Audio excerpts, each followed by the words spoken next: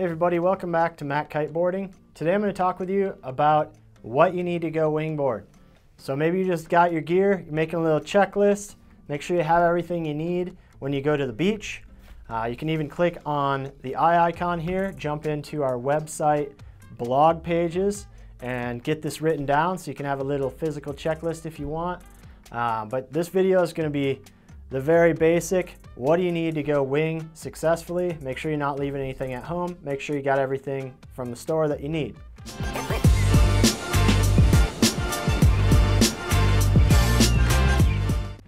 All right, so the first, most basic things, obviously, you've got your wing, your inflatable wing. Is that everything you need for the wing? No, it's not. Some wings don't come with a leash. So if you forgot a leash with your duotone wing, or for 2023 Cabrina wings, you're gonna need a leash, board leash, or a wing leash for the wing. So if you forgot that, give us a ring. We can get you hooked up with the right one.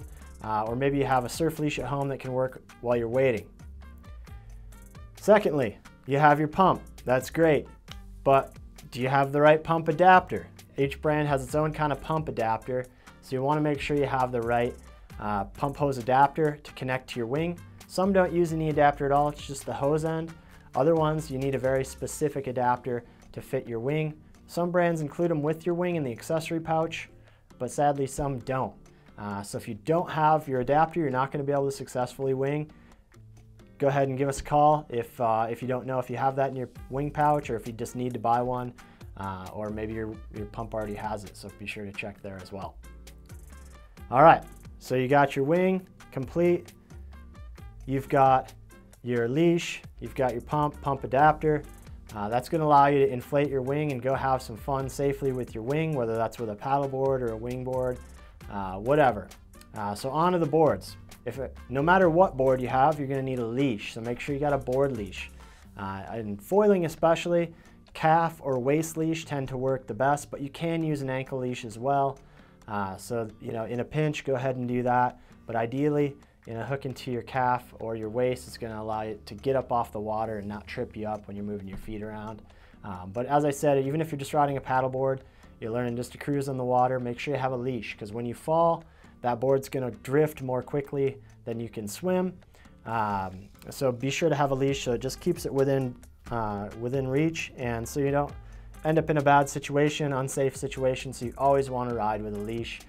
Definitely don't forget about that, and get a hold of us if you have any questions about which one is right for you, or if you just need to snag one, you have a price point or whatever, and we'll get you set up.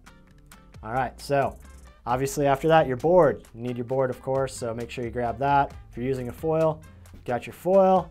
Make sure you got hardware. Not all brands include the hardware. Not all brands include the board to foil connection hardware.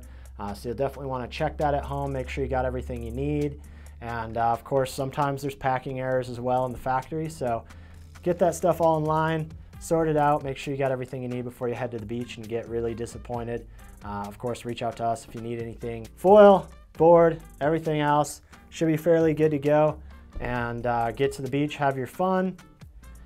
Last thing, new riders, you shouldn't be using foot straps. We don't suggest that because of the risk of your injury to your ankle and your knees. But if you are a more experienced rider and you want to use foot straps, you want to make sure you have ones that fit on your board in the proper orientation that you like as a personal rider, and that they have the right screws for that. Now, the majority of boards out there use the same windsurf style, big threaded self-tapping screws. But there are a few out there that are a little different. Starboard, for instance, that we sell uses a bigger screw. So if you're using a starboard board, make sure you got those bigger diameter self-tapping screws to get yourself set up. All right, so that's the basics of it, kids, other than maybe your wetsuit or towel or sunscreen, bottle of water, something like that. But that's the hard goods that'll get you out there on the water. And some issues that you may encounter putting that together are things that would prohibit you from going out and riding and having a good old time. So go ahead and write that down or print out a sheet from our website. Make sure you got everything you need to get out there and have some fun. If you have any questions at all, reach out to us here at the shop. Phone, live chat, email, telegraph, whatever, man. Get a hold of us and we'll get you taken care of. This has been Tucker with Mac Kiteboarding, and we'll see you next time.